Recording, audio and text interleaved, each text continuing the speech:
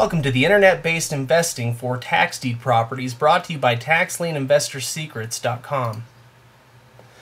These trainings typically go by pretty quickly. This one is focused on Internet-based investing, and so if you need to, pause the video, or you can always come back and listen to it again. It'll be short, roughly about 10 minutes long. The first step is to go to www.naco.org. Now, this website is the National Association of Counties website. It's one of the best tools out there for locating county information, especially county websites. Now, on the left-hand side, you'll see that there is a tab there for About Counties. If you put your mouse over that tab, a drop-down box will show you a number of different options here. You're looking for the Find a County option that the arrow is pointing to. By clicking on that one, you can now see a color-coordinated map of the U.S. Each one of the states is a separate link. Now, for this example, we're going to click on the state of Florida. Each state has its own website, a web page, and that includes a list of all of the counties within that state and the population and the size in square miles of each of those. Now, the state map can be very helpful if you're trying to determine exactly where a county is located within a state.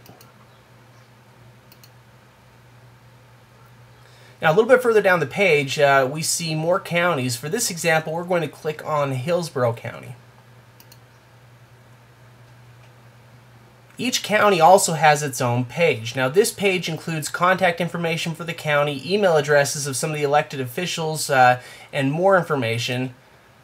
However, probably most importantly, it also has a link that will take you directly to the county website.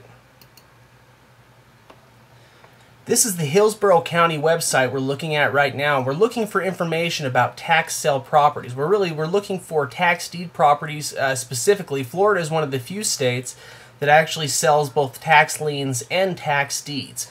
And so their deed sales take place in many counties on a monthly basis. So the easiest way to find information about the tax sale is to make sure you're looking in the right department. This is usually delegated to the county treasurer or the tax collector. So we're looking for the county treasurer or the tax collector. In this case, we're going to click under Other Government Websites. And right down here towards the bottom, we can see a link for the Hillsborough County Tax Collector.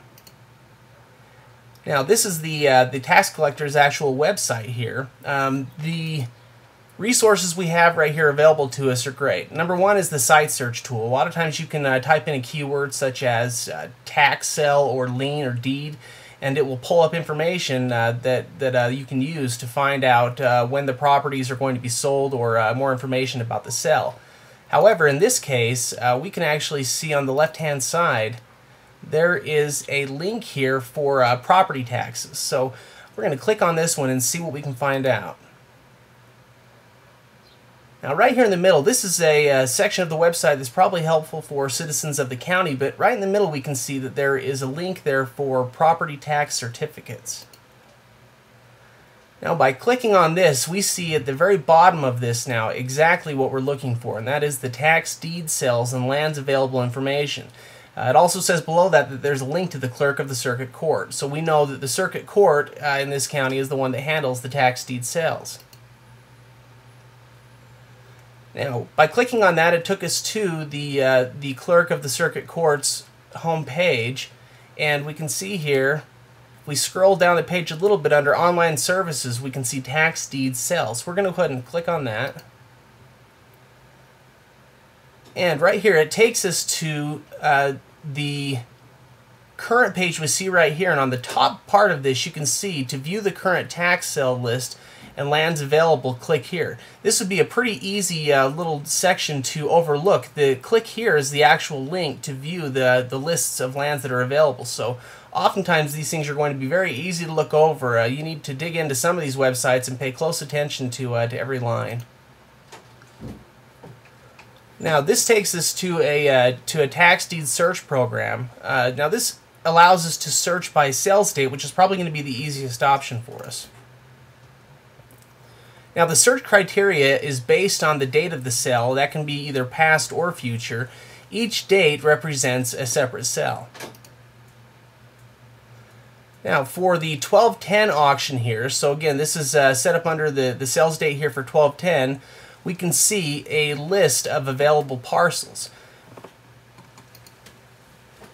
Now the actual certificate number here is a link to more information that the county has about this actual property. So we'll click on the one that the arrow is pointing to, and we can now see that this is a property that has a base bid of $9,130. We can also see additional information, including more links. We can see a link here for the tax collector, and we can also see a link for the property appraiser.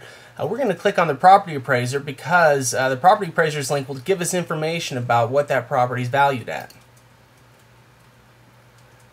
Now the appraiser information tells us a lot of things here. Number one, we can see that this is a Florida sale, but the mailing address is in Philadelphia. So it's obvious that the owner lives out of state. That can be a good thing for increasing your chances of acquiring property. We can see here that it's also valued at around $130,000 as far as the assessed value goes, and that it's zoned as a single-family residence. The sales history tells us that the property was gifted to someone in 1988 for $100, and it also tells us that it was sold in 1989 for $65,000. Now, scrolling down a little bit further, we can actually see the physical address for the property as well as information about the building, such as the year built, construction type. We're going to want to copy that physical address to find out more information about what exactly this property is worth. We're going to enter that physical address to the property that we just copied on one of the websites out there that we can use for valuating property values, such as Yahoo Real Estate, or it could be Zillow.com. We're going to take that and we're going to enter it in right there.